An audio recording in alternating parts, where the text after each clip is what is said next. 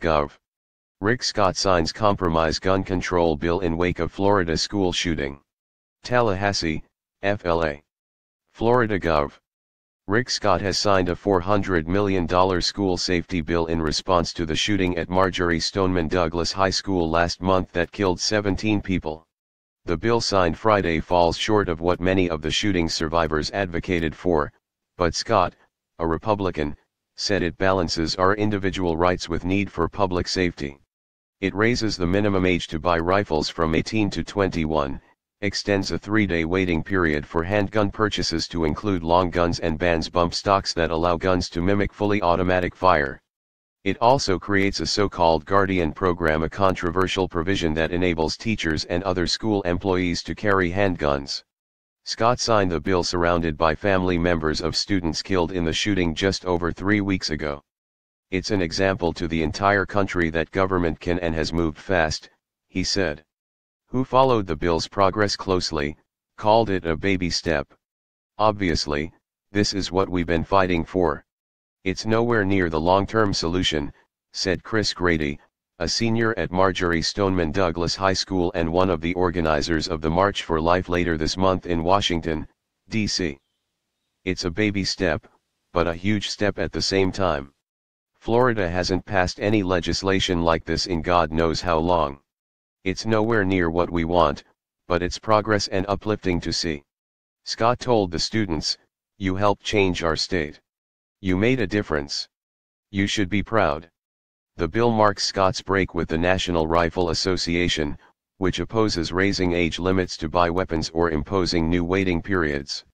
In a statement Thursday, NRA and Unified Sportsmen of Florida lobbyist Marion Hammer called the bill a display of bullying and coercion that would violate Second Amendment rights and punish law-abiding citizens.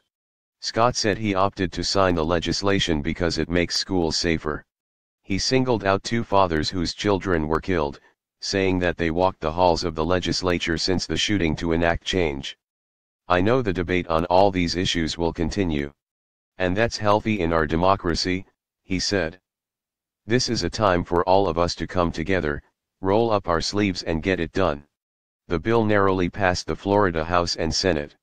It will also create new mental health programs for schools and establish an anonymous tip line where students and others could report threats. And it seeks to improve communication between schools, law enforcement, and state agencies. The Guardian program included in the bill would allow school staff with law enforcement training and school district approval to carry concealed handguns on campus, but it will be up to local officials to decide whether they want to participate. But Scott said he is still not persuaded it's the right move. "I'm glad, however, the plan in this bill is not mandatory," he said, adding that the Guardian program will be up to local officials to implement. If counties don't want to do this, they can simply say no. Broward County Teachers Union President Ana Fusco met with Lt. Gov.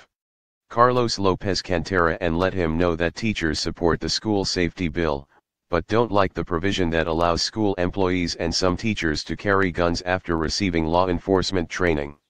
She said she wants Gov. Rick Scott to veto the money for the so-called Guardian program when he receives the budget. Scott can't veto individual items in the bill itself, but does have line item veto power with the budget. "We support the bill," Fusco said. "I know there's lots of things in there that are a start, and there's a lot in there that's going to bring some pieces back together for Parkland. But there's a piece in there that we're concerned about arming educators in schools." The Broward County School Superintendent has already said he doesn't want to participate in the Guardian program. Shooting at high school in Parkland, Florida. Florida law enforcement officials responded to an active shooter at Marjory Stoneman Douglas High School. Meanwhile, the shooting suspect remains jailed without bond. Cruz made his first court appearance on 17 charges of first-degree attempted murder Friday. The 19-year-old accused of opening fire at Marjory Stoneman Douglas High School was already being held without bond on 17 charges of murder. In the brief hearing Friday, Cruz stood with his head bowed as he appeared via video conference. Cruz's lawyer withdrew an initial not guilty plea, leaving him to stand mute for now, but has said he will plead guilty if prosecutors take the death penalty off the table and sentence him to life in prison instead. Prosecutors have not announced a decision. The massacre is the deadliest school shooting to occur in the U.S. since the Sandy Hook Elementary School shooting in Newtown, Connecticut, 5 years ago.